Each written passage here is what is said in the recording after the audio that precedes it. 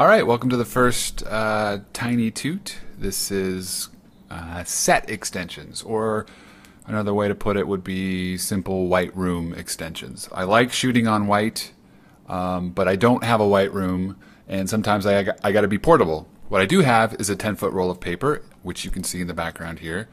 And so I'm going to show you today how to go from this to this. Then we're going to look at how to go from this to that. My goal is to keep this short, so I'm just going to jump right in, like I do. This is from a project I shot a while ago in a tiny 10 by 10 room. I lit this with 2 Kino flows. You can sort of see in the corner here, there's the corner of a 4-bank Kino, and that was pointed at the background. And then what you can't see off to the right is another Kino 4-bank that was lighting our subject. The key to pulling this off is lighting the background as evenly as possible. So I've got my footage in a comp here, an After Effects comp, and this is pretty simple. I'm going to draw a garbage mask.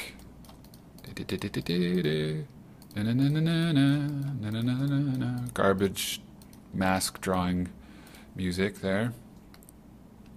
Now this guy doesn't move much, which makes our job pretty simple. Oh, I should probably mention that he's not really wearing sunglasses. I just tracked those in so he could be sort of, you know, discreet. Okay, now we need to make a background. So let's create a new layer, BG, background, and then I'm going to open up my effects here and apply a ramp to that. Pull it underneath my footage. So you can see that this tone up here is a different tone than down here, which is great because it helps cement the person into the space. So I'm going to select Start of Ramp. Let me turn this on. So we'll select a color up here and then a color down here to end ramp. And you can see we're close already. Obviously you can still see the edges of this mask, but a little feathering ought to do the trick. So I'm going to hit F for feather, and I'm going to unlink the feather because I want to feather them separately. So a little horizontal. Yep. Yep. Maybe a little vertical. Yep. We're pretty much done. Now the brilliant part about this is grab his sunglasses.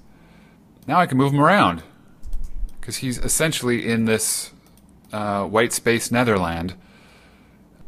You know, we can move him camera left, camera right.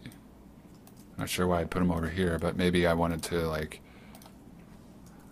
awesome text. Brush script? I don't know how that got up there. Quick, change it, change it. Bad font karma. Arial. Oh, even worse. Okay. Let's say we were doing something like that, maybe. Okay, so that's pretty simple. That's pretty straightforward.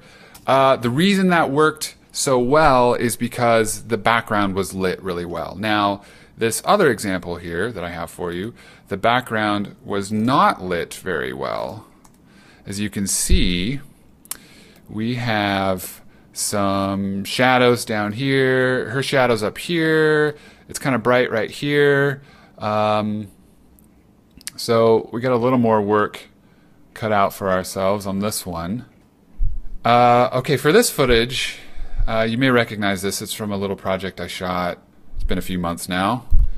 Again, the 10-foot white paper, which you can buy online. There's a place that sells it for like $100.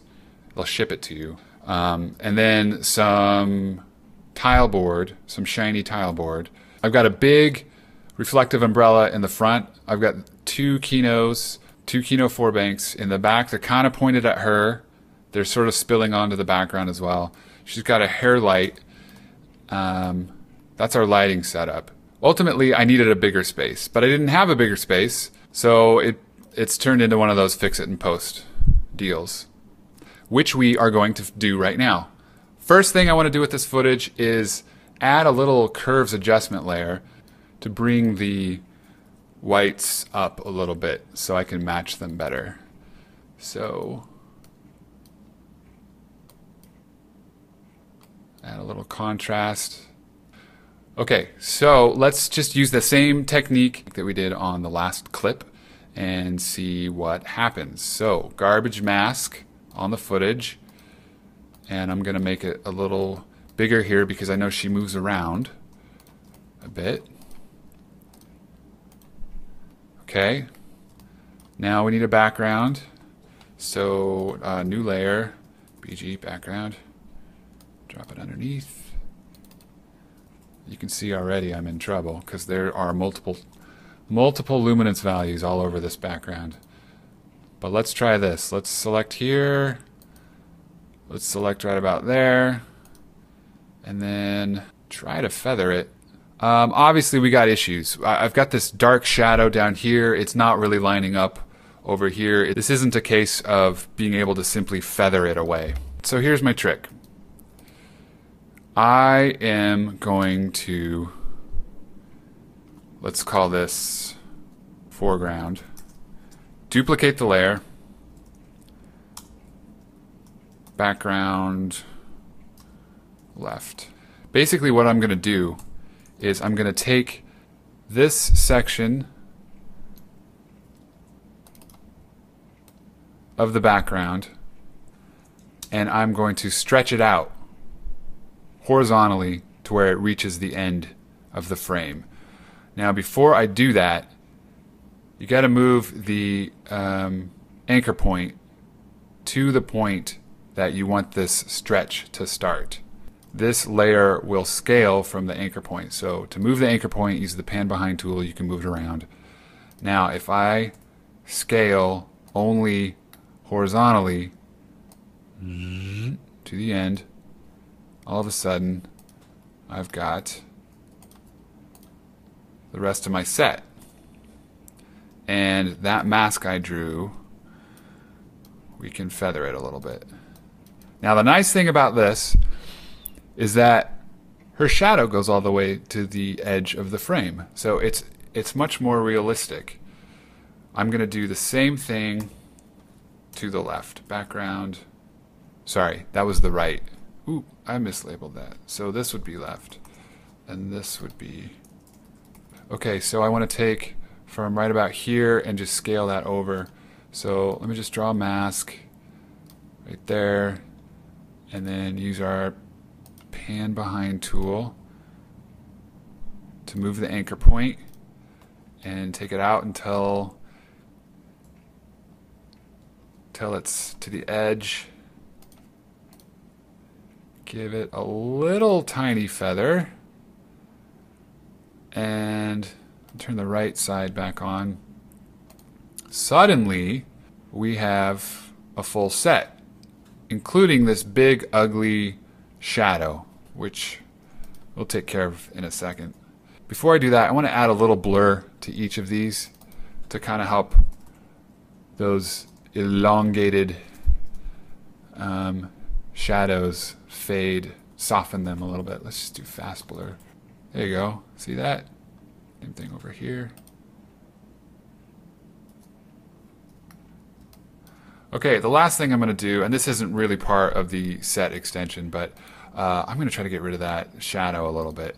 So let's find a good frame here. There we go. Simple adjustment layer ought to do the trick. Let's just draw a mask around where that was.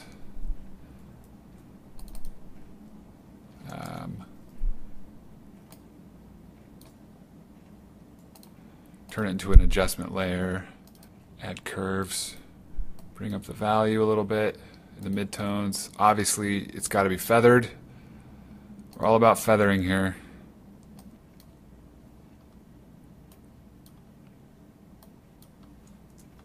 Looking slightly better.